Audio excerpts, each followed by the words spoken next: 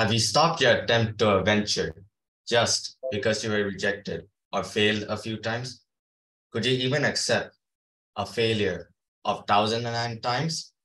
Well, Colonel Harlan Sanders, the founder of Kentucky Fried Chicken, did. But he took his failures and didn't just make lemonade. He made the world a better place. Good evening, friends, parents, teachers. My name is Sanjeeth, and this is my second module from Kids Public Speaking Ara Damansara. Today, my story will be the real-life story of Colonel Sanders, who was disappointed umpteen times in his life and still made his dreams come true. Once, there was an older man who was broke, living in a tiny house, owns a beat-up car, and only living off $99 in Social Security check. At 65 years of age, he decided things had to change. So he thought about what he had to offer. His friend raved about his chicken recipe, and he decided that this was his best shot at making change. He left Kentucky and traveled to different states to try to sell his chicken recipe. First, he told restaurant owners that he has a mouth-watering chicken recipe.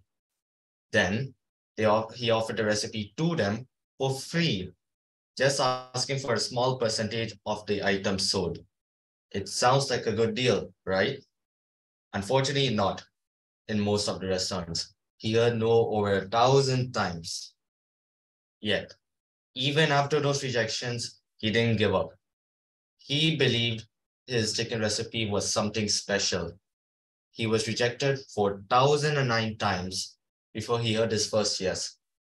With that one success, Colonel Sanders changed the way how Americans eat fried chicken. Kentucky Fried Chicken, popularly known as KFC, was born. KFC expanded internationally, and he sold the company for $2 million, which is $15.3 million in today's money. Sanders still remains central to KFC's branding. His face still appears on its logo. His goatee, white suit, and western string tie still symbolizes delicious country fried chicken all over the world.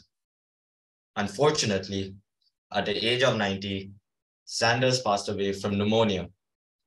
At that time, there are around 6,000 KFC locations in 48 countries. By 2013, there's an estimated 18,000 KFC locations in 118 countries. Wow. If you're overwhelmed by rejection or discouraged by setbacks, remember the story of Colonel Sanders. Sanders wouldn't let anything or anyone defeat him. We should all be more like Colonel Sanders.